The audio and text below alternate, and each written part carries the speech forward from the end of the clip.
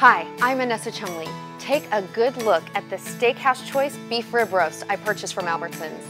Today we're going to make a mouth-watering maple-glazed rib roast with roasted acorn squash.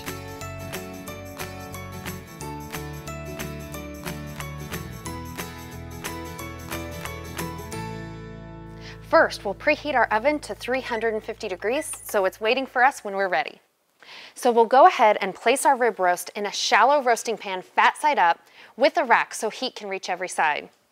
Now our glaze is a combination of pure maple syrup, fresh thyme, and chopped garlic, and we're going to brush it on every side of our roast.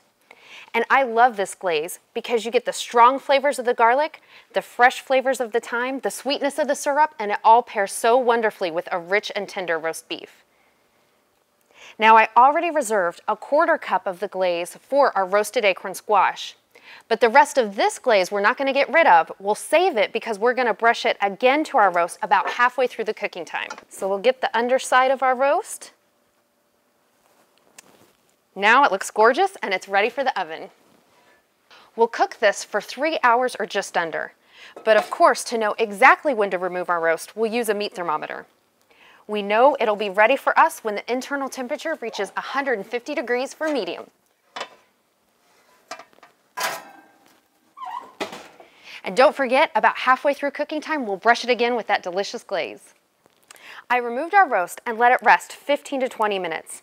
So all of the roast's natural juices could make their way into every bite. And the final temperature reached 160 degrees for medium.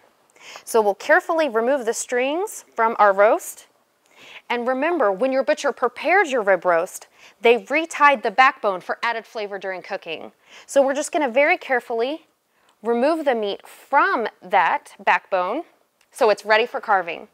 And as always, we want to slice our rib roast against the grain so every bite is tender and juicy. Take a look at that. And the maple glaze made a caramelized crust on our roast that you're just going to want to dig into.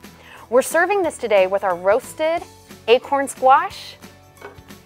The kids loved this meal, and I know your family will love it too.